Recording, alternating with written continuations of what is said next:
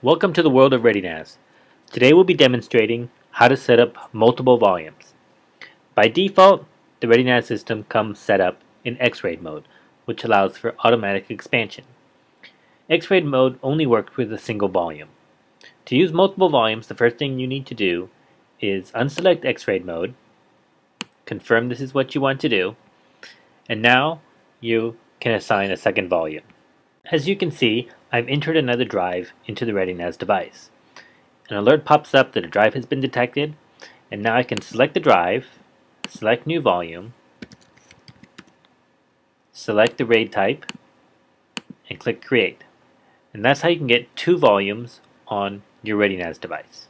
Thanks for watching, and we invite you to learn more at www.netgear.com/ReadyNAS. ReadyNAS from NETGEAR. Storage made easy.